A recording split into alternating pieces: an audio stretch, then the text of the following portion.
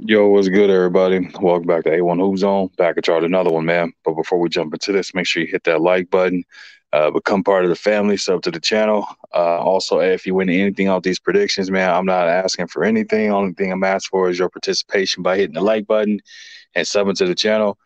Hit me with a comment. Let me know you want something off of it. That lets me know I'm doing something right, man. But let's go ahead and dive off into this thing, man. We got the Portland Trailblazers sitting at 10-6 versus the Milwaukee Bucks sitting at 11-4.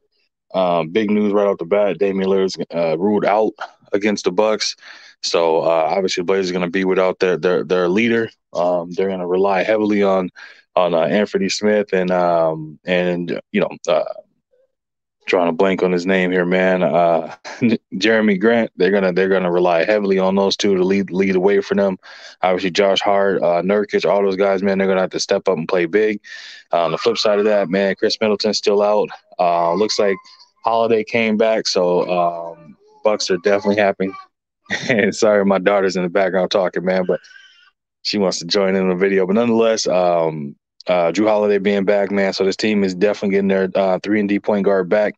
And Giannis is going to be on a mission, man. He was, everybody saw the situation that happened in Philly, that whole flare up, man. So I think he's going to look to take that out on the Trailblazers. His mentality, he doesn't allow his team to go in and overlook any team, whether he's playing or not. That's his mentality, and he pushes that upon his team as well.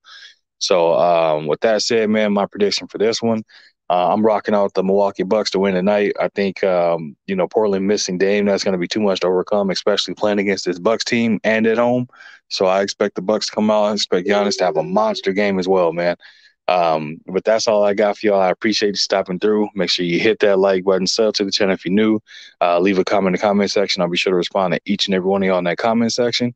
And if you wish to support the channel, that information flowing at the bottom of the screen. It's also in the description of the video. Again, I appreciate you stopping through, and I'll catch you on another one, man.